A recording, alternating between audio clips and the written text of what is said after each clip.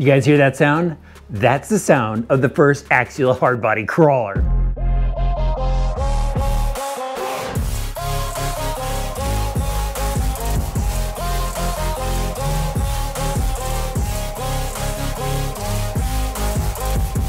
Yes, you guys heard right. Axial has a hard body crawler. It's on their SCX24 platform, and it's the 2021 Ford Bronco body. These things look absolutely awesome. Let's head over to the workbench and I'll tell you all about them. I have to tell you, I didn't see this one coming. I thought Axial was doing a really good job with their Lexan bodies. The SCX24 Gladiator looked really awesome, but they have brought it to a whole new level of scale with these Bronco hard bodies. Look at these things. We've got blue, we've got gray, we've got red. They've got scale accessories on them. They have LED lights, clear windows, full interior. I am just too excited about these new releases. They are on the SCX24 platform that we've seen before. They do come completely ready to run with all the batteries in the kit, but these things I think are just going to look so good on the trail. Let me grab one of these things so you just see it up close, and look at that. Look at the detail on the grille. We've got a new bumper on there. We got door handles, mirrors.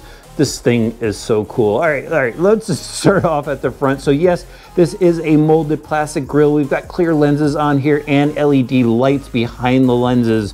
And down here in the bumper, we also have LED lights. So this thing lights up really well, should look cool in the dark. And I even noticed that the shackles or D-rings, whatever you want to call these, also move. So we've got some scale detail already up front. We haven't even got past the front bumper yet. And right behind the grille, the fender markers, those are separate pieces. And then moving back here, the mirror and cowl are all one piece. And then they have actual mirror decal for the side view mirrors. Over here, we've got door handles that are separate from the main body. The fender flares are part of the body itself, but they're painted in this nice matte black. Same with the side rails here. And then the roof is also painted in that same matte black. But look, I mean, we've got clear windows all the way through. I think they're lightly tinted. Yeah, I guess it is lightly tinted. And of course we have the full interior in there. That is Lexan, and I do like that choice. It helps keep the body lighter than if they were to go with a hard molded plastic,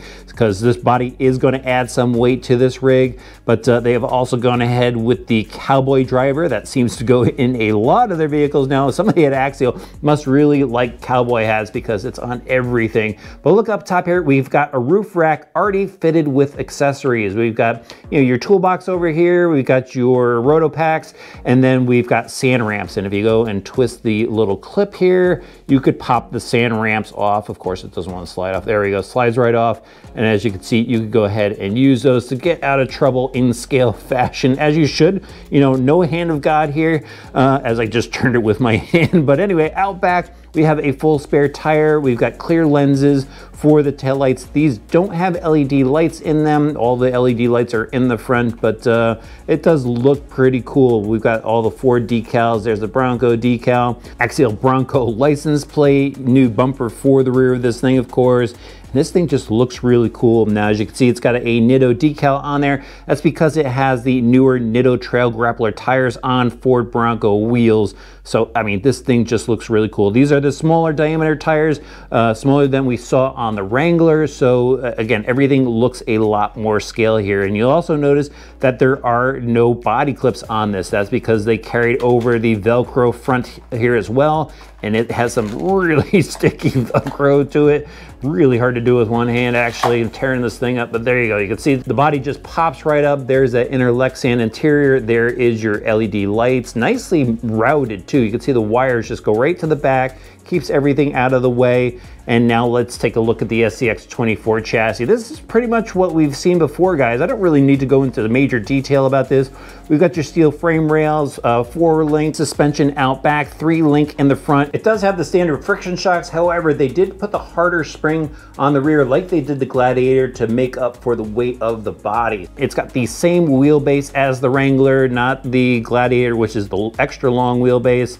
But chassis-wise, you know, your basic plastic cross bracing, new cross brace out back to secure the body. The battery has been moved. Usually it runs lengthwise in the chassis. As you could see, it is now changed up a bit. We have the newer Horizons 2-in-1 speed controller unit receiver combo. This everybody is talking about works a lot better than the previous units, and I actually noticed that in my Gladiator. I thought it was the same, but it's got a better feel to it. There's your motor attached to the center drive line like we've seen before. There are warm drive axles on the bottom. I know I'm running through this, but you know, we've covered this a lot on the channel. I will definitely put a link to some of the other videos up top so you could see that. We've got your micro servo, the AS1 for the steering, and there is your LiPo battery pack that it comes with, as I mentioned. This is completely ready to run. There is a USB charger for this, really easy to charge up. It is the newer USB charger. And they give you the newer Horizon 4-channel radio system for this, which allows you to go and control the LED function from the buttons on the radio system. They also give you some AA batteries, some decals, of course your instruction manual, a little bag with a drive shaft in there, and a hex wrench in case you need to do any mods, an axial decal sheet. But man, these things look really cool. Let me know in the comments section which color you like the most. Right now, I'm gonna head out, show you these trucks in action, just have some fun with them.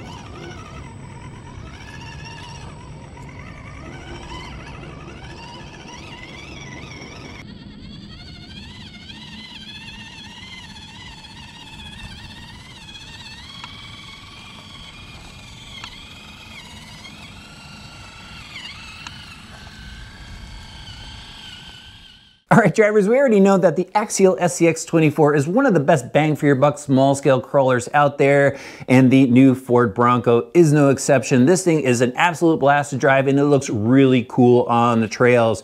Now, it does carry a higher price tag of $199.99. I will update the video description if that ever changes. I'll also have links down below so you could find this thing easily, but I think it's worth it. We're getting a painted hard body from the factory. It's licensed by Ford. We also have licensed Wild Track wheels on here, licensed Nitto Trail Grappler tires, and you know, the cost of everything is going up nowadays, but I think it's still worth it. It's just a blast to drive. It looks so cool. I had so much fun driving these things for you guys.